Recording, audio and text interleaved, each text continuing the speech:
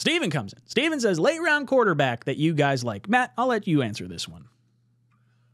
Can Michael Pratt count? Is that that's more mid round, I guess, than late round? Not first round. So. It's probably closer to like, he's the 3rd round, 4th round, somewhere in that ballpark. I guess not a late round guy. I don't know. Is there someone later than that, Green Bean, that you've been kind of keeping an eye on that you'd look at? Joe Milton's going to be like way far down.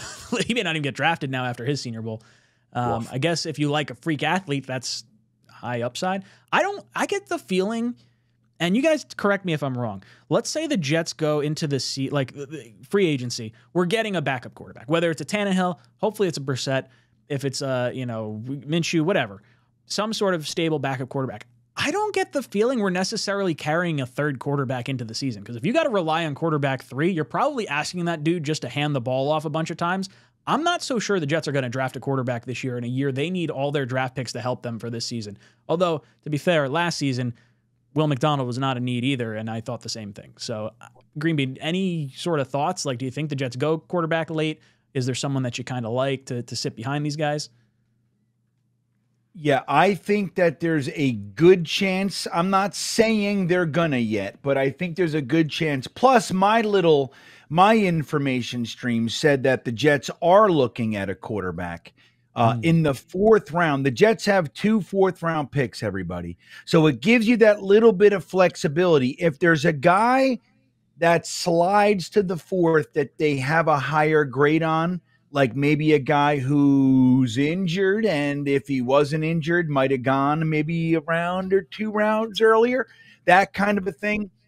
My information says that they would like to pull the trigger and have that guy behind Aaron Rodgers, especially when we go and get like a Brissett or a Tannehill. So you got to think about it. You got Aaron Rodgers and Tannehill just as a name.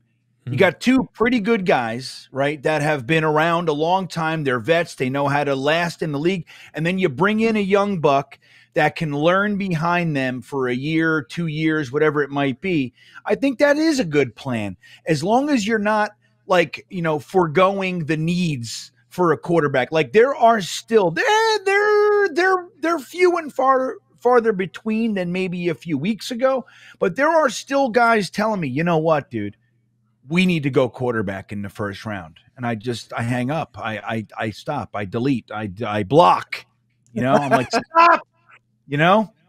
But 4th round, yeah, like Travis from Florida State, I would be fine with that. So would I. And actually, to your point, if you draft an injured player like Jordan Travis, you're probably got a better shot at IRing him and not letting him use up a roster spot anyway. So it might not be the worst thing if he could stay around the facility and be next to Aaron Rodgers, but just not count towards the 53-man roster. Might not be a bad decision. Matt, what did you think about Jordan Travis, and would that be someone you'd sign on for? Jordan Travis is an interesting one. I would toss him on that list. Spencer Rattler's growing on me a little bit. In that same similar tier, like at one point was more highly regarded. Rattler a little bit more due to performance, where Travis due to injury. But I think there's some upside there with those kinds of guys. So look, it's, as we all know, you could take a quarterback 3rd overall. It's still a dart throw.